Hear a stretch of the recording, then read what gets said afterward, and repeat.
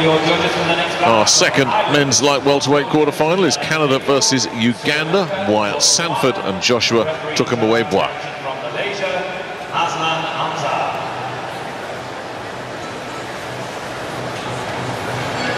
Maslan Amzar of Malaysia is our referee for this one. Out of the red corner, representing Canada, Wyatt Sanford.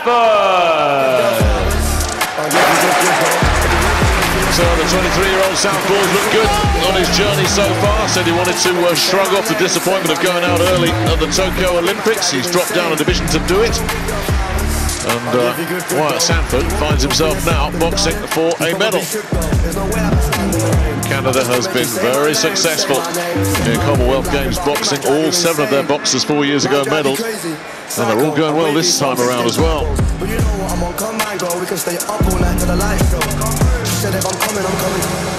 And his opponent boxing out of the blue corner, representing Uganda, Joshua Tukamuhebwa. From Uganda, it's Joshua Tukamuhebwa, the young southpaw, the 22-year-old team captain, who goes by the nickname of the Punisher. But his nickname here really should be the Comeback Kid. Twice he's lost the first round. Twice he's come back to get himself over the line. Can he do it again and book himself a medal appearance? Ladies and gentlemen, this is a quarter-final of the men's light welterweight contest, fought over 3 3-minute rounds. Introducing to you first, in the red corner, representing Canada, Wyatt Sanford.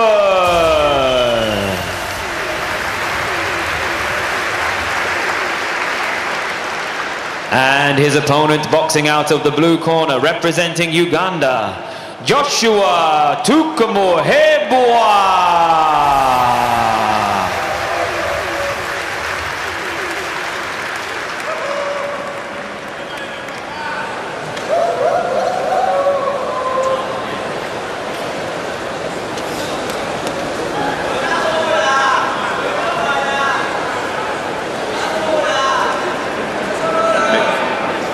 Listen, head up, no holding, low blow.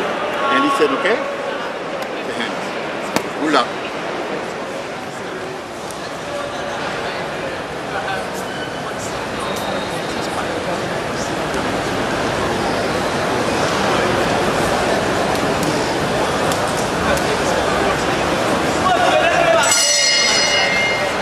Fascinating contest, which looks very open on paper, doesn't it? Wyatt Sanford, the stockier Canadian, in the red. Joshua Tukamuhebwa, the Ranger Ugandan, in another battle of southpaws here in this second light welterweight quarter-final of the afternoon.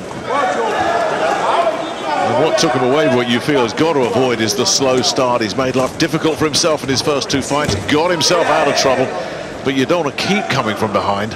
No, he started fast here though. You know, to establish that jab pretty early.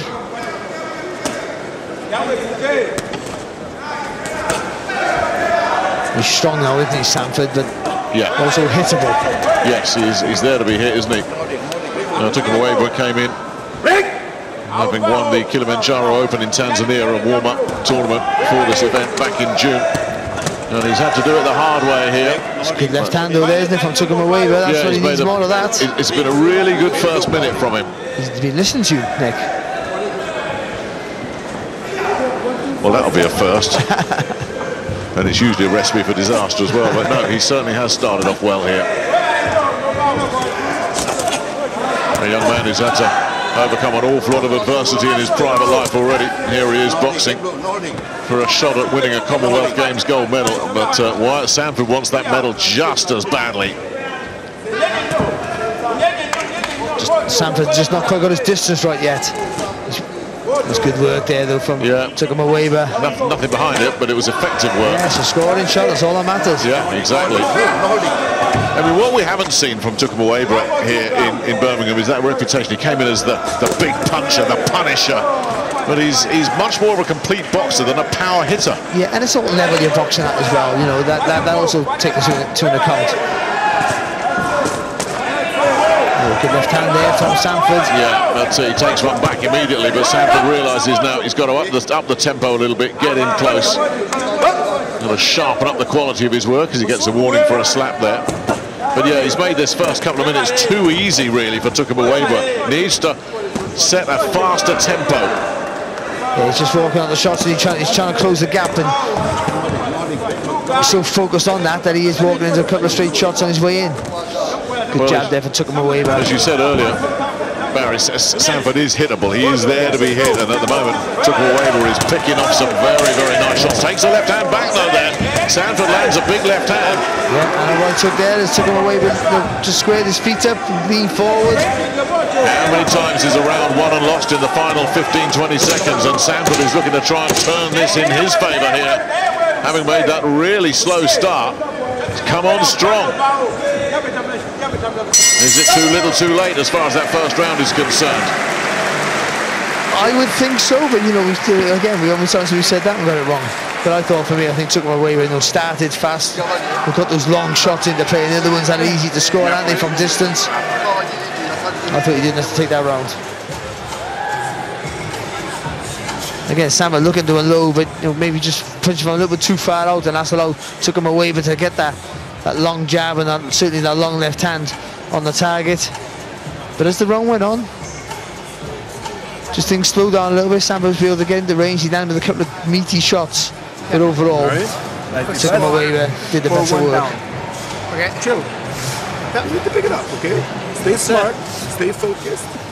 Well, this is how the cards are looking. 4-1 in favour of the Ugandan.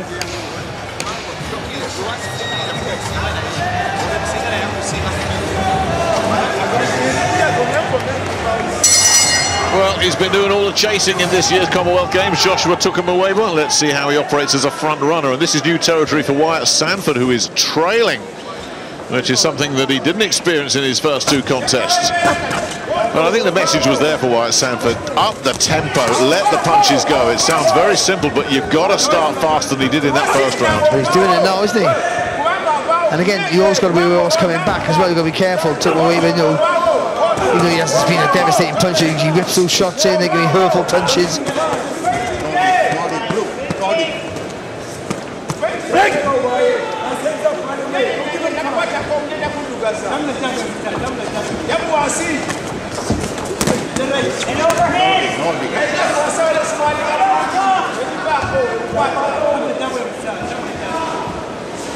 Yeah, Sanford is pressing, as you say. He's very, very aware of what is coming back. And there's always something is coming back from Tukamuhebwa. Yeah, it was good uppercut there, one there from Tukamuhebwa there. Sanford just squared his feet up as he got close. Now, he's taking his time, catches the left hand for his pains there, Sanford. Tukamuhebwa using that reach of his pretty effectively here against an oncoming, stockier opponent, and Sanford's defences again let himself down there. That was strange, because Tukamuhebwa had some success. He landed a lovely uppercut, but he held on to Sanford. He did that a little bit in the first round as well, didn't he? It's just like, well, getting close, and I'll just tie you up.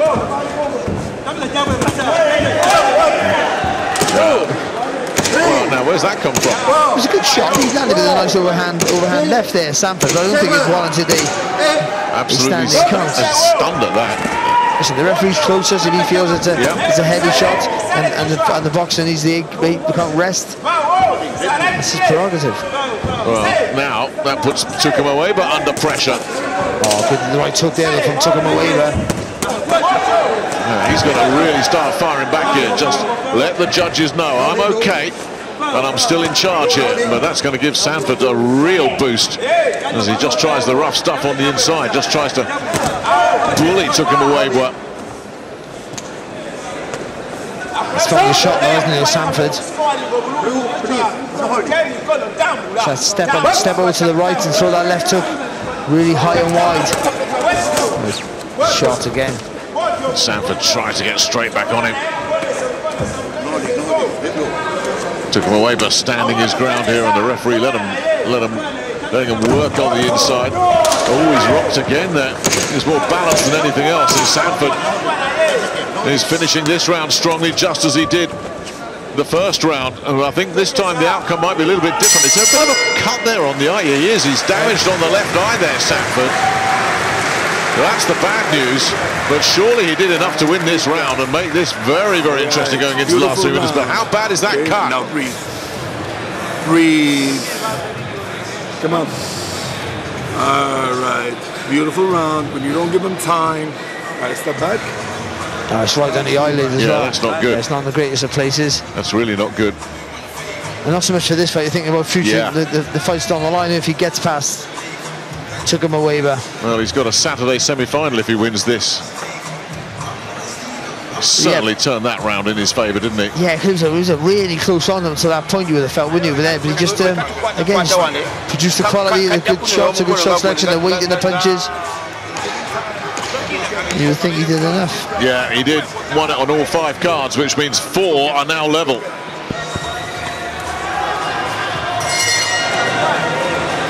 Three minutes between these two men and a Commonwealth Games medal. Will it be the Canadian in the red, Wyatt Sanford, or will it be Uganda's Joshua Tukamuhebwa advancing to Saturday's semi-final? And it's Sanford that's off immediately with the fast start, but he's also the man with the cut left eye as well. Lovely left hand there, wasn't it, from Sanford? Or right hand, I should say, he's in the southpaw stance.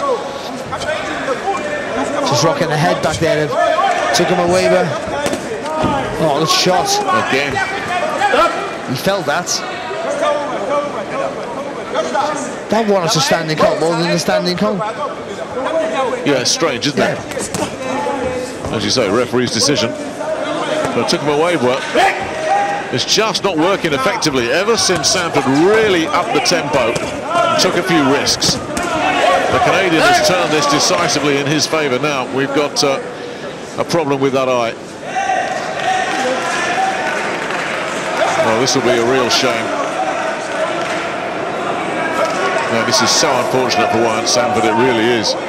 Because, as you say, even if he gets through this one, and that's still to be determined, what does it do for his semi-final? You say he's okay, he wants to roll. And how much more damage is that eye going to sustain in the 2 minutes that remain here? Tukamuhebwa gets clipped once again as Sanford just trying to work his way into this semi-final. Good left hook himself. That's better from Tukamuhebwa there, just landing with a nice little left hand. Yeah, Sanford's having a look at the referee here, which is never a good sign, as Tukamuhebwa looks to try and use that distance of his to his advantage. And we're getting another stoppage here. I think that's the vest coming out rather than anything too dramatic.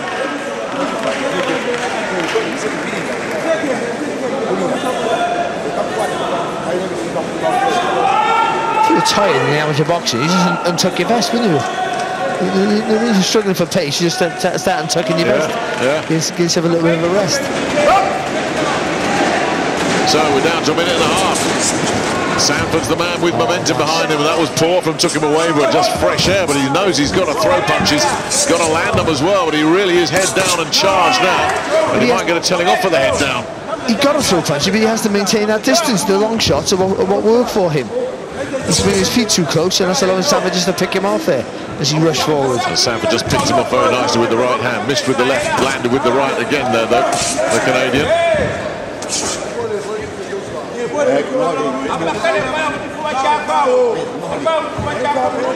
Looking strong here, Sanford, as we go into the final minute of this one. Yeah, it's a tight round. We tend to think Sanford's done a little bit better, don't you? Yes, just. But remember, 4 judges had it level. Sanford needs 2 of them. Tukamuhebwa needs 3 of them. And surely Sanford has made the more compelling argument here. But who can win this last few seconds? And that's where this one is going to be won and lost, you feel. Has one of these men saved something up for these last 30 seconds? Got to be a big push here. Sorry, Barry. Did a good job with that cut. Yeah, they have. In fact, at all, is it? Well, Tukamuhebwa has got to just really work here. Now, Sanford, I think, is feeling I've done enough, and he's backing off, surprisingly. That allowed Tukamuhebwa to land the combination, but has he done enough here?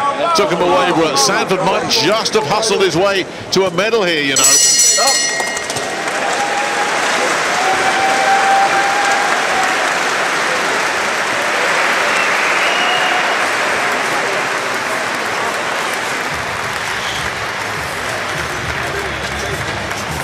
good fight, wasn't it? Let's be honest. It was. Really entertaining, really committed to both, but yeah, and it seemed like for the time that it was Tukamuhebwa's fight to lose. That sort of felt that way. But Sanford found it from somewhere. The accuracy, just a bit more fitness maybe, but the commitment to his shots. But yeah, for me, I think he did enough in that last round just to cement that lead that he already had. I think he's hustled him out of it with 4 of those cards level. I mean, can 3 judges really give that round to Tukamuhebwa?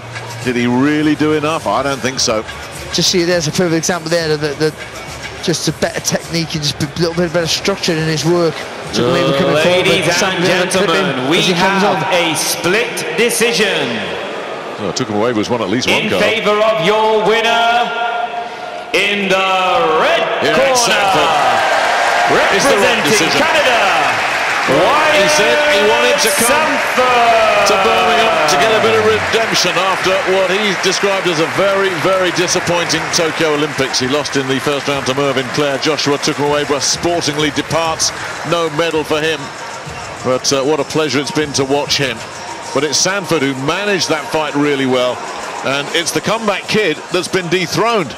The man, Tukamuhebwa, who came from behind twice, led here, and it's Sanford that's come from behind to book himself a guaranteed Commonwealth Games medal.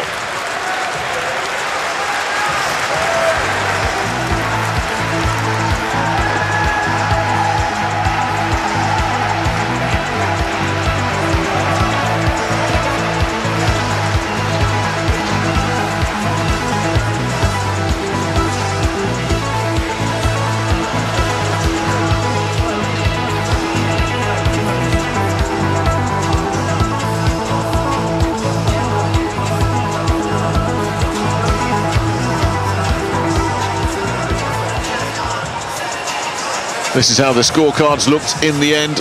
Just one of the judges favouring the Ugandan. Wyatt Sanford claiming 4 of them to book his place.